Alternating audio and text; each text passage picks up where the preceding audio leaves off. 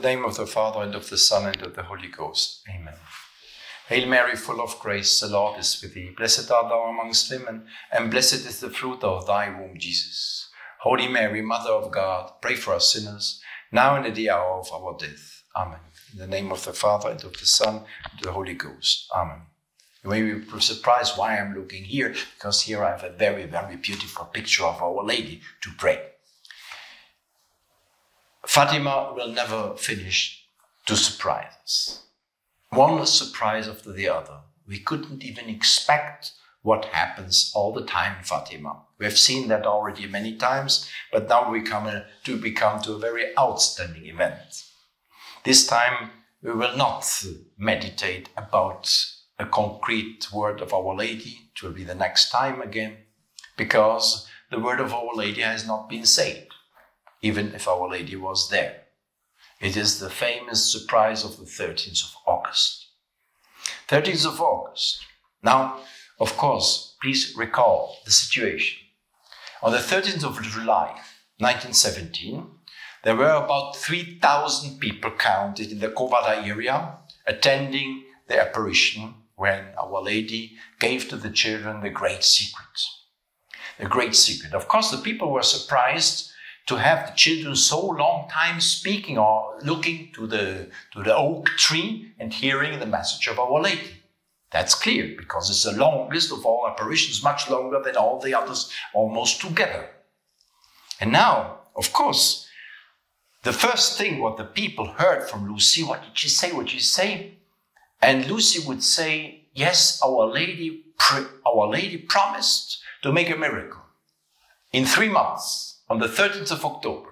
Now you can imagine what the news. Imagine at that moment, everybody was interested. You know, people would say, she will make a big miracle on the 13th of October. She will come 13th of August, 13th of September. Let's go to Fatima. Let's look. Now the thing becomes national. Before it was just local. The first 2 apparitions, but now it gets really something big. And so, of course, the press, first articles in the newspapers, all Freemason newspaper, came, of course, to ridicule and make a caricature, both of the children, of their parents, of the events. You know, that's clear. But that didn't help. The political powers came in order to make the first strong interrogations. And now, the time of the 13th of August approaches, the day of the approach, and now we come to the day before. 2 days before, the 11th of August, the children, with their parents, for the first time, were summoned to appear before the local district administration, so the highest political authority of the district there. And there, such a very famous Freemason, and he really wanted to hear. They all wanted to know what's the secret. And so Lucy writes, the administrator was determined to force me to reveal the secret and promise him never again to return to the Kovada area. To attain this end, he spared neither promises nor even threats. Seeing that he was getting nowhere, he dismissed me, protesting, however, that he would achieve his end, even if this meant that he had to take my life. You can imagine, these are not very nice words for a child who is just 10 years old. Now the 13th of August comes.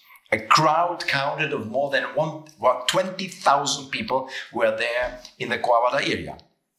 Now in the morning, early in the morning, the administrator, this man, came in his car to the house of Francisco and Jacinta, together with an archpriest, I think a dean of the major town, Urem, in the surroundings.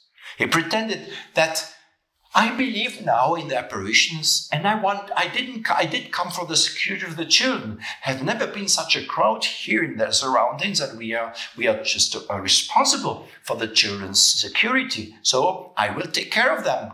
So first, he took them together with the archpriest to the parish house, to the presbytery, where the parish priest, in the presence of the administrator, interrogated the children again. It's not, it's again and again. After the interrogation, now hear what happens. The administrator, Mr. Arturo de Oliveira Santos, he declared that he wants now to drive the children to the place of apparitions in order to take care of their safety, because he is the boss here. But instead of bringing them to the Cova area, on the way, he turns around and heads for his own town, Urem, which is opposite and some kilometers far from the place. The children cried. The children asked, please, please, Our Lady waits. He was just laughing. Then he shut them up in a room in his house and declared, they will not get out of here until they will have revealed the secret. So the children were lost there. They were captured, and the people waited. And of course, the people got more and more upset. Where are the children? What had happened? Rumors came, have been killed, something happened. The administrator has been seen with a scar, and the children over. So the people got more and more upset. And now we have the testimonies and the witness of some of presence in that moment, and the famous Maria Carreira, one of the most faithful who has been already from the 13th of June, together with the children, and who helped very much all her life, witnessed. I don't know what would have happened, she writes, if we hadn't heard the clap of thunder. It was much the same at the last time, 13th of July. Many people were shocked, and some of them began to cry out that they would be killed. Everyone began to spread out away from the tree, on which Our Lady already appeared 3 times. But of course, nobody was killed. After the thunderclap came a flash of lightning, and then we began to see a little cloud, very delicate, very white, which stopped for a few moments over the tree, then rose in the air and disappeared. The majority of the pilgrims confirmed this scene. So the people, they saw it, and they everybody said, certainly Our Lady came. What a pity that she could not see the children. The people were even yet more upset. It's very interesting to know that Our Lady showed to the present people, however, that she arrived. Through these manifestations, many people were witnessing on the 13th of August, but nobody to talk with her. Children were not there. And now people asked, what happens? What's happened to the children? Nobody knew. Even their own parents didn't know where they are. So finally, they were looking after, they were very, very upset. People went home, and a delegation from Fatima, from Al-Justre, were going to the administrator, because it was very probable that the children has been there, because they have been seen with him before they disappeared. Now, in the meantime, what happened to the children? During 2 days, it was a torture, subjected to uninterrupted interrogations. 9 interrogations of the children. Can you imagine that? Children with 7, 8, and 10 years. It's impossible. It's worse than in the worst Soviet times. Only on the 14th August, they were questioned separately and also examined by a doctor, and without any result. So the enemies tried really everything to make the children, crash. First interrogation together, then separated in order that they would contradict one another, then medical interrogation, things, examination. And so when after all these torture, the administrator could not reach his goal, what he did, he decided to use even stronger weapons. He put them into the public prison with the bandits and murderers. Imagine that. Francisco was most hurt that he had missed the rendezvous with our parents. Jacinta suffered horribly, it's understandable, 7 years, because she was separate from the parents. Lucia writes in her memories, next, when together with all these prisoners, look, this famous scene, it is so charming and so great, so heroic. The children were fearing to be killed, and they believed that the threats, that they were threatened. They saw all these bandits, and what is now doing? What they're doing? We decided to pray our rosary. Look, this scene. Jacinta took off a medal that she was wearing around her neck, so we know that she wore a medal of Our Lady, and asked a prisoner to hang it up for her on a nail in the wall. Kneeling before this medal, we began to pray, and the prisoners prayed with us. Afterwards, Jacinta, who no longer wept during the interrogations, began sobbing as she thought of her mother. Jacinta, I asked, don't you want to offer this sacrifice to our Lord? Yes, I do, but I keep thinking of my mom and I can't help crying. As the Blessed Virgin had told us to offer our prayers and sacrifices also in reparation for the sins committed against the Immaculate Heart of Mary, we agreed that each of us would choose one of these intentions. One would offer for sinners, another for the Holy Father, and yet another in reparation for the sins against the Immaculate Heart of Mary. These are the discussions amongst the 3 children in prison, my friends. It's incredible. Having decided on this, I told Jacinta to choose whichever intention she preferred. I am making the offering for all the intentions because I love them all. Typical Jacinta. Every intention together. Suddenly a guard appeared, who in a fearsome voice called out to Jacinta, "The oil is burning now. Tell the secret if you don't want to be burned." "I can't." "So you can't? Then I'll make you able to. Come." And she left immediately, without even saying goodbye. It's all writing from Lucia.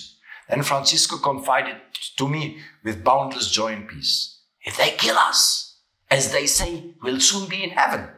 How wonderful! Nothing else matters." You could just weep when you hear such words. What is the mind of these children? What is the heart of this little Francisco during the middle of all these trials, of all these threatening people, of all this evil around? Just exult. I'm going to hell now. It's time, Incredible. Then, after a moment of silence, "Oh, may God grant that Jacinta not be afraid. I will say a special Ave Maria for her." This is a fresh relation, a fresh explanation of the situation which happened that moment, Shortly after, the guard came to look for Francisco. Then Lucy, always the same scenario. The administrator made a 3rd threat. All 3 of them would be boiled together. Of course, he didn't boil them, but everybody was convinced that will happen. Still, he did not obtain the secret or any kind of confession. What a heroic life, what a strength, what a force, what a fortitude of these children, certainly coming directly from the gifts of the Holy Ghost bestowed to them by the special care of Our Lady to keep them on such a spiritual, supernatural level. In all these trials, they was not afraid to lose their life. They wasn't afraid to be hurt or to suffer. The only thing we were afraid, that they would betray the secret in Our Lady, which they didn't.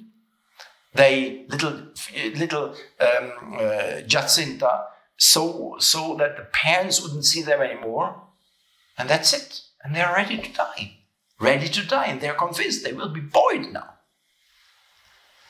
So time passed. The next morning, after a final interrogation, because the people were now knowing where they are, and the parents were coming, knocking at the door and saying that things are getting really worse. So the administrator couldn't keep them longer. And after 2 days in prison, on the 15th of August, after a final interrogation, the children were conducted back to Fatima. As everyone was very upset at the administrator and also at the parish priest, because the parish priest was seen together with him, that they were kidnapped when they left the parish office. So they thought the Freemason with the parish priest, they are just, she thought they were trying to do the same work. So this parish priest wrote a very, very clear understanding that this trickery of the administrator, he did not know, and he's distancing himself from that. But you know what happened? All the surroundings of Fatima and whole Portugal, the Freemasons, they had the absolute power. But now, with such two deeds, when the Freemasons would do such things, such horrible things, the people would get upset. And even the people who wouldn't believe in Fatima, people wouldn't believe all these apparitions, being themselves maybe free thinkers, Masons or unbelievers, they would have, however, be touched by such an ugly, evil behavior of such a man who threatens children like that and treats them like that, little children, innocent children, 7, 8, 10 years, which brings afterwards to understand that this way of doing Freemasonry will lose. It will not take 10 years, then Portugal will be freed from Freemasonry. And here Our Lady starts already with this way of doing, this way of children's behavior to prepare that way. Anyway, the children are now back. And so we are coming now to the 19th of August. Then, it is 13th of August, therefore I say to you in the beginning, Fatima is full of surprises. Who had thought that little children would have been submitted to such a trial? You can imagine with what a joy the children went back. But for us, we must understand that since the 3 first apparitions, a very incredible, deep change was made in the heart of the children. They were ready to go to martyrdom, just ready. And nothing, absolutely nothing could bring them and could convince them and threat them to betray Our Lady. They remained faithful, absolutely faithful. How the children changed and what in the heart of the children happened, we will later on see when we will examine, after the apparitions, the living testimony of Fatima, best testimony, which is Francisco, Jacinta, and Lucia. However, the children were very sad. Will Our Lady appear again? She must have been sad. We couldn't be at the rendezvous. We couldn't be there. Oh, Mother of Mary, pardon us, you know. And Lucia, Jacinta, especially Jacinta and Francisco, were so sad because they knew that Our Lady was there. People would tell them, and so it made them even more sad. So, will she appear again? But it was not our fault. Maybe she will be upset also with us because we have maybe not done what we should. That is a question of children. And now we come to the Sunday, 19th of August, which is a simple Sunday. Nobody would think at that moment that something happens. The children waited now for the 13th of September, as Our Lady promised to come always on the 13th. But now, suddenly, on the 19th of August, this time in the afternoon, Lucy, who was in company with Francisco and John, his older brother, and they were at the famous place of Valinhos, where we have this famous apparition, which is very close to the place where the angel appeared the first and the third time. And so they were just there with their sheep, which is very close, by the way, to the Aljustrel, to the parents' home. It's just maybe 5 minutes walk from there. And suddenly, Sister Lucy writes, I felt something supernatural approaching and enveloping us. Lucy asked immediately Joao, to run and call Jacinta. It was about 4 o'clock in the afternoon. It is even said that she promised to give some money to Joao, that he will run to ask for Jacinta. In the meantime, Francisco and I saw the flash of light, which we call the lightning, the announcement of Our Lady's coming.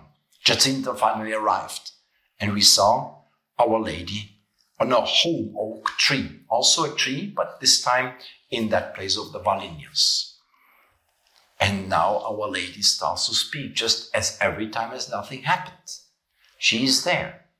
So, and If I'm not mistaken, I can now be mistaken, I'm not. So present were just Lucy, Francesca, Jacinta, and there one of the brothers. But the brother didn't see anything.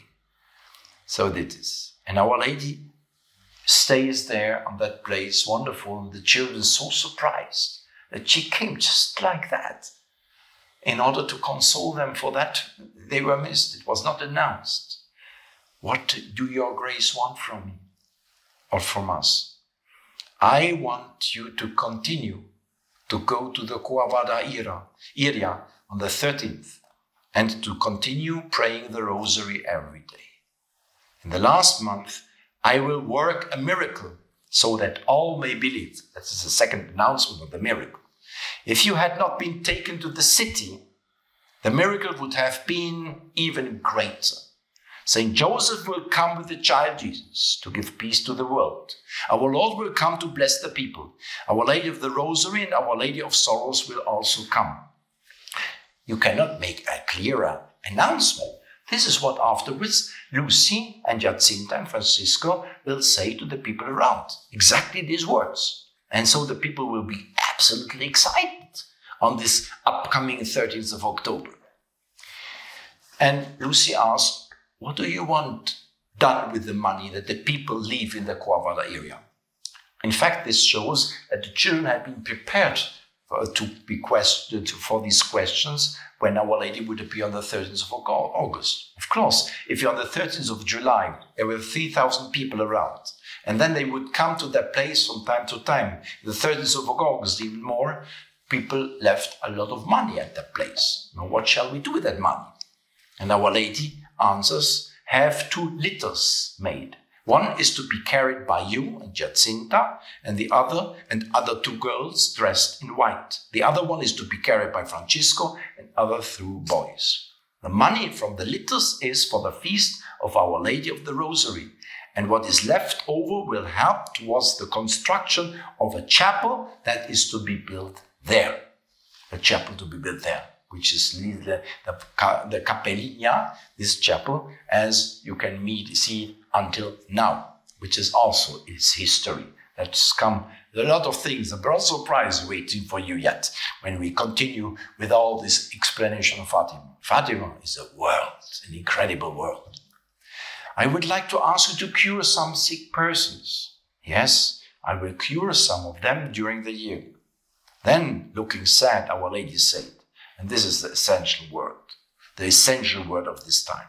Pray. Pray very much and make sacrifice for sinners. For so many souls go to hell because there are none to sacrifice themselves and pray for them. So many go to hell because there is nobody who would pray and make sacrifices for them. This word is absolutely outstanding and needs a very special explanation. And let's now first comment about the reason of this exceptional apparition. Many experts of the apparition of Fatima explain the unusual and exceptional character of this apparition as the love and mercy of our Heavenly Mother, who wanted to console the children after the most terrible trial they had to undergo the days before, and also to assure them that she would continue her visits despite the absence of the children on the 13th, caused by the wickedness of the administrator.